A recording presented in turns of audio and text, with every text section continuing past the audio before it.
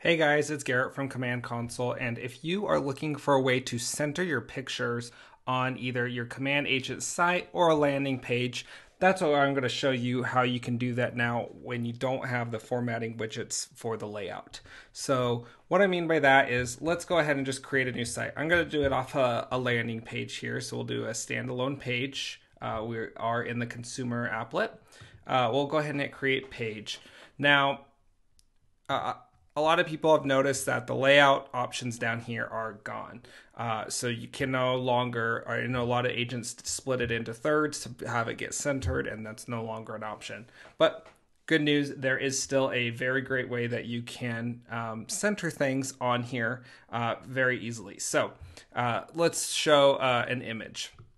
So you're going to drag that little image box in here, and this is your chance to upload it. So you'll just click on that, and you'll just pick whatever random photo you're going to want to add on there. So we'll upload the photo, and it's going to load in.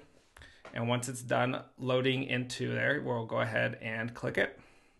And there it is. So we've got the picture in there, and obviously it's not centered. So we've got a few options here. So first thing we're going to do is we're going to click on that picture, and we're going to go right over here to the paintbrush. From the paintbrush, we're going to go down here to the dimension.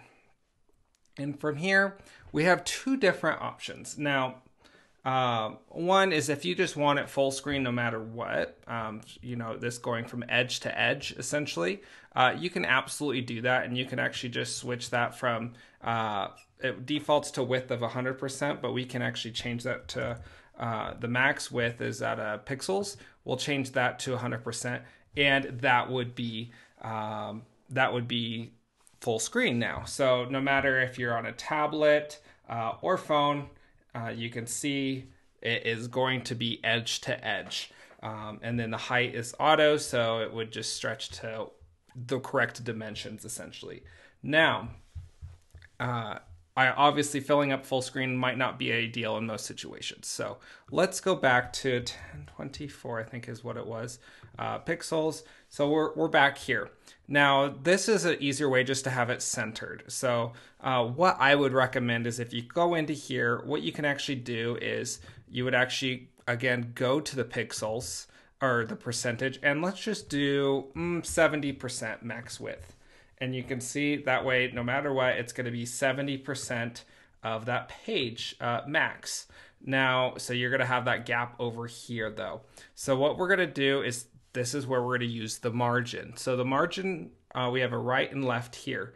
We do have percentages, and we can change those here. So as you can see, we have the max width of 70%. So obviously the remaining is 30%, which means we're going to put a buffer of 15% on each side, which would go in there, and look at that. We've got it centered. So that's how you're going to be able to center these images. You just utilize this margin piece, and then I take care of that max width to make sure it works properly. So you're going to play with that width, and then the left and right margin to make sure it fits correctly. So once you get all that, you'll just add any other additional widgets back up here that you might need, enter that all info, and then you can publish, change the name, and publish your web page. So you can do the similar stuff with the text and that way as well. So utilize that paintbrush. You'll just select that image to make sure it's highlighted, so that when you click that, as you can see, if I don't have the image selected, there's no options here, but as soon as I have that image selected, it pops up. So hopefully you guys enjoyed that video. If you want to see more of my video content and command training, you can always go to my website, commandconsult.com, and you can just click on that video tab right there. Thanks for watching, and I'll see you next time.